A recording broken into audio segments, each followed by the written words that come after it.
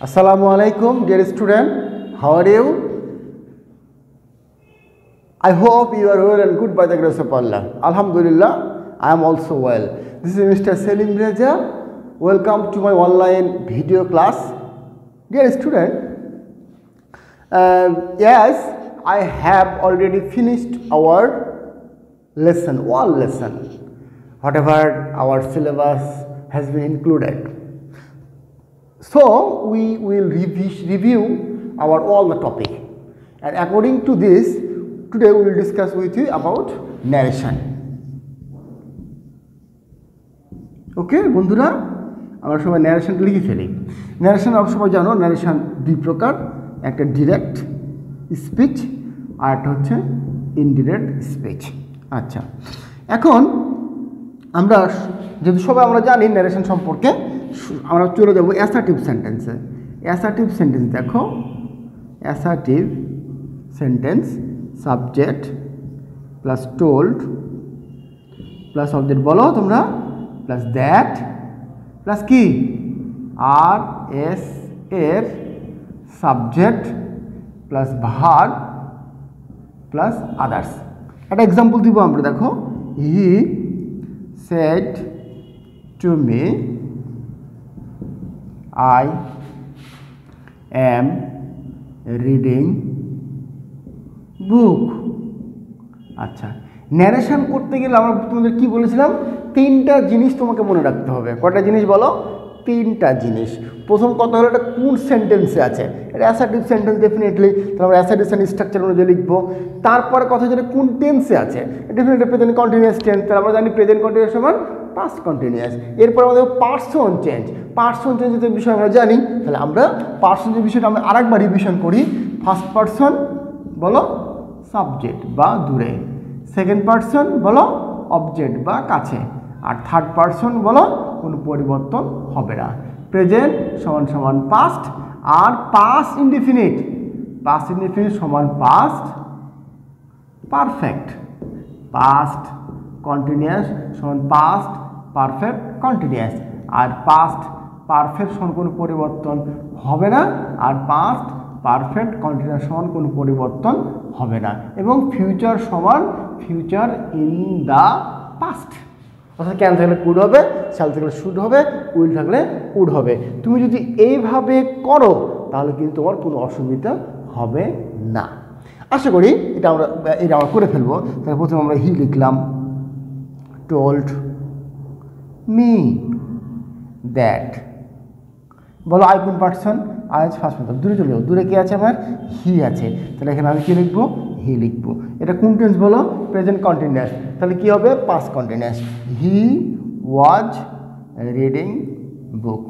আশা করি তোমরা বুঝতে পেরেছো। ঠিক আছে ডিয়ার স্টুডেন্ট, এরপর আমরা আরেকটা এক্সাম্পল দিই। চলো, অ্যাসার্টিভ সেন্টেন্সে আমরা আরেকটা এক্সাম্পল দিই। আর একটা এক্সাম্পল, যত এক্সাম্পল করবেন তত তোমাদের ভালো হবে। যেমন father said to her you were working দেয়ার। হ্যাঁ, এবার এটা করে ফেলি, এটা অ্যাসার্টিভ সেন্টেন্স। তার প্রথমে আমরা ফাদার লিখলাম, ফাদার টোল্ড হার দ্যাট। কেন দ্যাট লিখলাম, ইনভার্ট কমার জন্য দ্যাট লিখলাম। প্রথমে সাবজেক্ট লিখলাম, সেটার মধ্যে টোল লিখলাম, অবজেক্ট লিখলাম, এটার জন্য দ্যাট লিখলাম। ইউ কোন পার্সন বলো, সেকেন্ড পার্সন, কোথায় যাবে, কাছে বা অবজেক্ট। তাহলে হারের সাবজেক্ট ফর্ম কি, হারের সাবজেক্ট ফর্ম হচ্ছে সি দিলাম। এবার এটা কোন টেন্স, এটা হচ্ছে পাস্ট কন্টিনিউয়াস, তাহলে আমাদের পাস্ট কন্টিনিউয়াস সমান past perfect continuous, subject plus had been, তাহলে আমরা সি হ্যাড বিন ওয়ার্কিং দেয়ার। আশা করি তোমরা এটাও বুঝতে পেরেছ। চলো, আমরা অ্যাসার্টিভ আলোচনা করলাম, এবারে আমরা চলে যাব ইন্টারোগেটিভ নিয়ে চলে যাব। আমরা ইন্টারোগেটিভ নিয়ে চলো আমরা আলোচনা করি।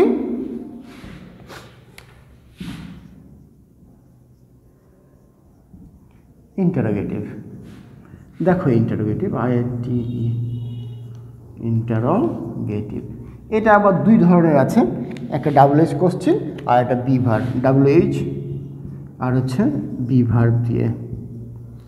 এখানে WH কোশ্চেন এবং বিভার মধ্যে কোনো পার্থক্য নাই, এক জায়গাতেই পার্থক্য আছে, সেটা হলো এখানে আস্কড, এখানেও আস্কড, এখানে অবজেক্ট, এখানেও অবজেক্ট, এখানে WH কোশ্চেনটা বসে আর এখানে ইফ বসে, এখানে RS এর সাবজেক্ট,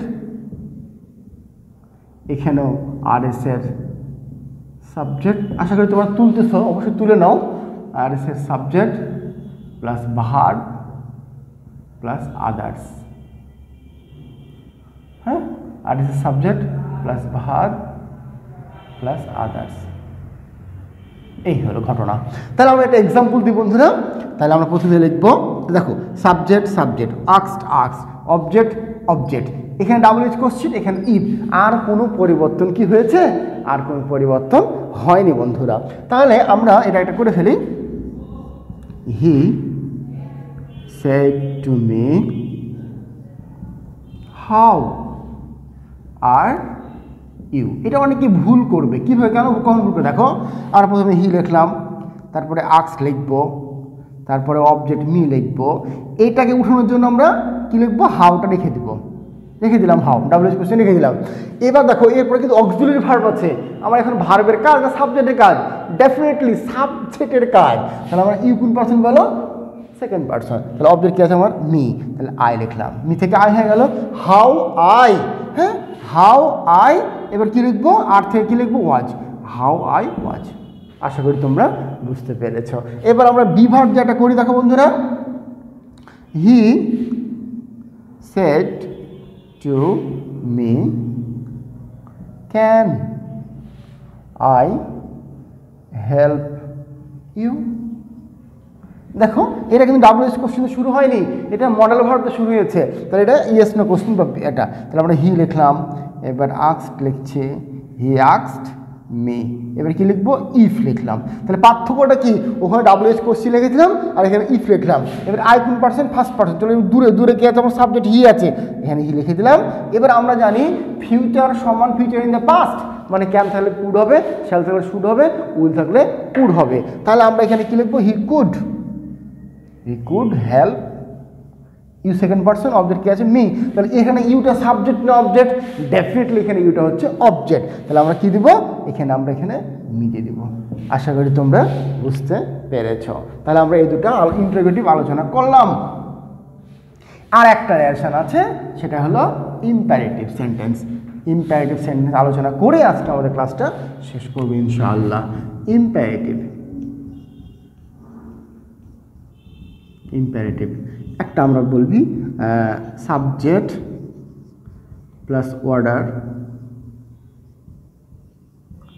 আচ্ছা, অথবা অ্যাডভাইস অথবা রিকোয়েস্টেড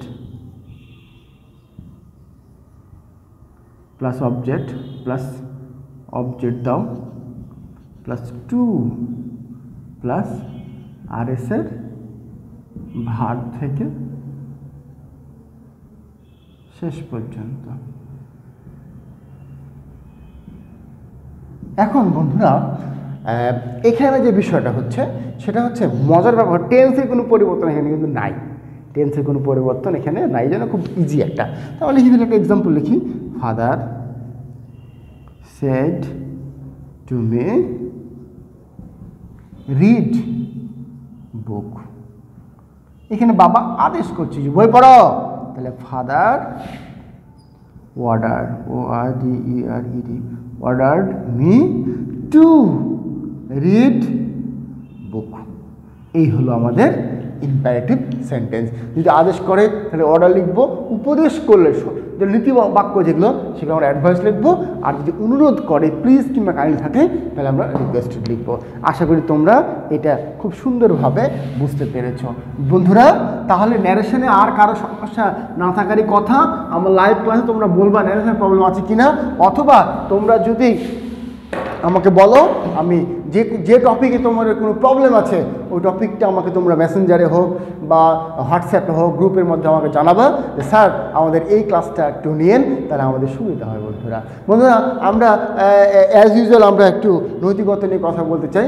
আজকে যেটা কথা বলবো সেটা হচ্ছে যে পরোপকার।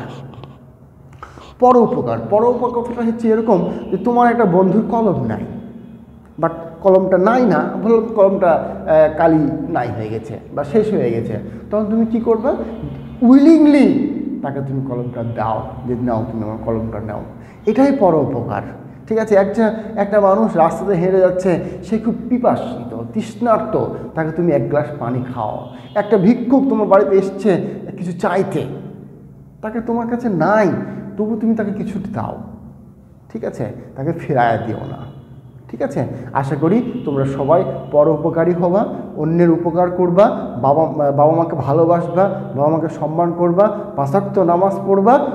এইরকম হয়ে তুমি যদি গড়ে তুলো, ওঠো, তুমি যদি এভাবে বেড়ে উঠো, তুমি সত্যিকারের মানুষ হবা পৃথিবীতে। আমাদের পৃথিবীতে সত্যিকারের মানুষের খুবই দরকার। ভালো ছাত্রের যত না দরকার, তার সাথে ভালো মানুষের দরকার। তোমাদের ক্লাসে আমি অনেক বার বলেছি, ভালো মানুষ হতে হবে আগে ভালো ছাত্রের চাইতে।